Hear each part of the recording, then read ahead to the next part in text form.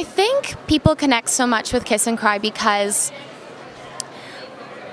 we're human. We find so many little things that, you know, and we're allowed to do this, but so many little things bring us down. And I think when you watch a story like Car and you see this young woman with the world in front of her, I can't speak high enough about Car, but this amazing woman who has so many incredible talents and gifts, and so everyone who's met this girl is in love with her.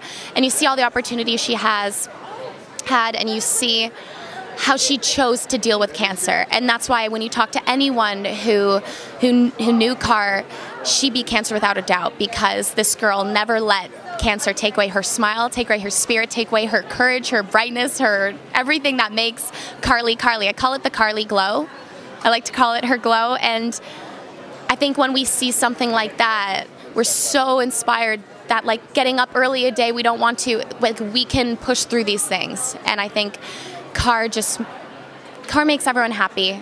Her story, her life, and how she chose to live it to the fullest, I think reminds us that it's important for us to do the same thing.